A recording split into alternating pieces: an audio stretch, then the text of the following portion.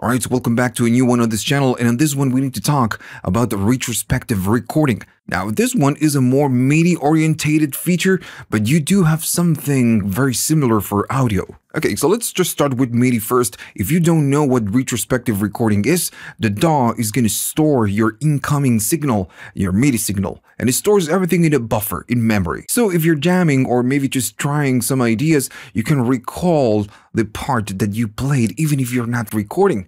So yeah, if you're fooling around and you say, oh man, that part, was really good, and but it was not recording, you can recall it with retrospective recording. That's how useful it is. So first of all, you need to enable this, and you need to go to Studio One and then to Options. And once you go to Options, you need to go to Advanced and right here to MIDI. And you have the option right here. If this is disabled, well, it's just not going to work. You need to have it enabled. And then of course, click Apply. So let's say I'm just fooling around and just playing some ideas. I'm going to be starting the playback, and I'm just going to play something in the back.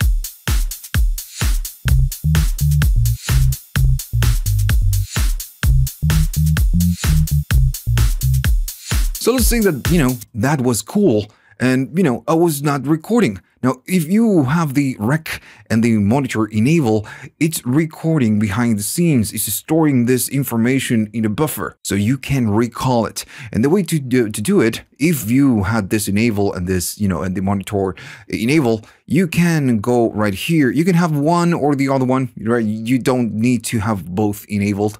But if you go right there, it's going to say retrospective recording. And if you have this symbol, if it's red, it means that there's something in memory, so you can recall it. If I click it, it's going to give me back what I've recorded. And if I just play it back, there you go. You just get it. Now, once you recall it, it's going to go white or just gray. It's going to grayed out because there's nothing in memory.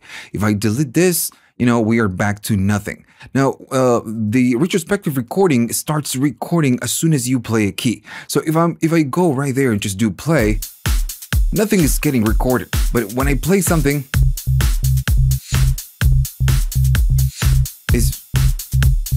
it's just remembering everything I'm doing, and if I click it, it's going to recall it from here, right?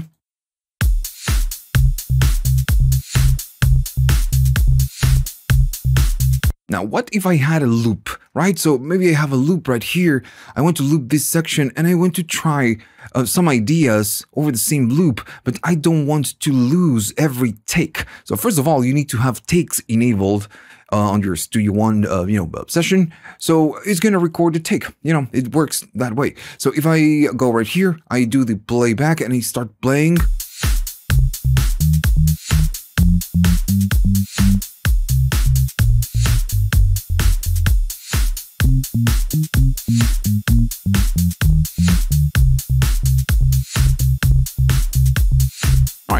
So I recorded like 4 or maybe 5 takes. So this is going to give you the takes. So this is how it works, and it's really cool. So let me just bring this down. So we can see the different takes, and of course we can audition them all. And this is more related to takes. It's got nothing to do with retrospective recording. If I want to hear this one, just gonna go up, or maybe this one, and then you can just try different ideas, and you can safely recall them, and you never lose them.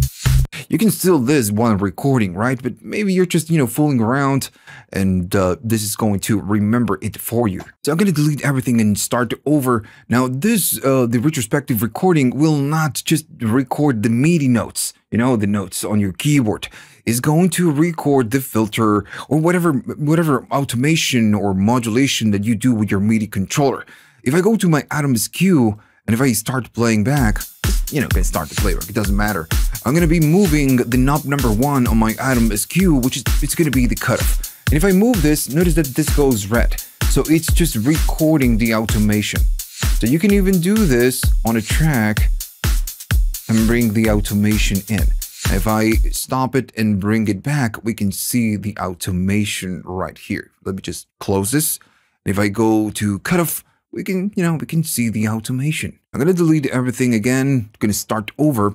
And what you need to know is that you can do this while playback is, very useful because you just, maybe want to jam with whatever it is that you have on your session. But this will also start recording if you're stopped. So I'm going to go all the way to the beginning. As soon as I play a note, it will start recording. Right? So this is just doing it. When I recall it, it's just gonna bring it right here. Now, of course, depending on what you're doing right here at the top, is going to quantize the input. Notice that everything is pretty much quantized. And this is, again, completely up to you, depends on the settings. So you can, do retrospective recording while you're doing the playback or while you're, stopped. So one more thing that you need to know is that when you are working with retrospective recording, each of the tracks have independent buffers. So it's just going to store them independently. So you might have different tracks with maybe, a controller that can do different things or different controllers. And it's going to remember different things for each of the tracks, right? So that's going to work. So what's going to happen with audio? Do we have something like retrospective recording with audio? No, we don't. But yes, we do. So it doesn't work the same because it has a different purpose, but we can get something like it. So let me just, give you the example how this works. So I'm pretty sure that this happened to you. Maybe you're tracking an audio track, you're, recording a guitar, for example, and when it starts recording right here, or the 3, right? But what gets recorded starts right here. And maybe when you're playing a guitar, you're going to start strumming maybe from here. So this part doesn't get recorded. But yes, it's going to get recorded if you have a feature enable on Studio One. If you go to options and you go to advanced and then you go to not to MIDI to audio, right here at the bottom, it says pre-recorded audio input. So by default, this is going to be like 5 seconds, something like that. So it's going to pre-record the audio input. So when you record something, you can extend. Let me just close this first. When you record and you notice that you have something right here that didn't get recorded, well, Studio One, it's actually recording behind the scenes, so you can extend it and, get that part. So we can achieve that retrospective recording with audio by using this trick. You can go to advanced, then audio, and it's going to say pre-record input. Well, we can go to 1 minute, and you can only do 1 minute. Now the catch is that you do need to record in order to catch it. So let's say I'm gonna go right there at the beginning, right? So I'm gonna start playing back, and I'm gonna be playing something.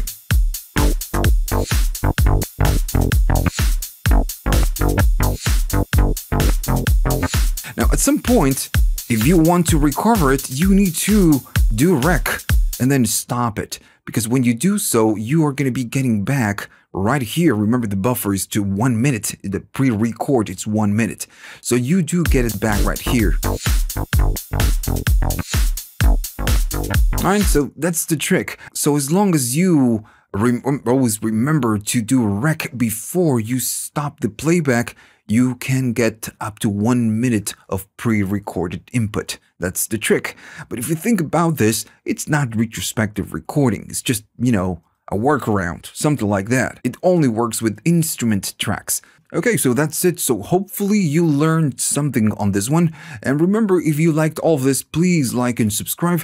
And if you have the money and you want to buy me a coffee just to say thanks, you can. Go to the links at the description. You have PayPal, you have YouTube thanks, and you have Patreon, right? So see you on the next one.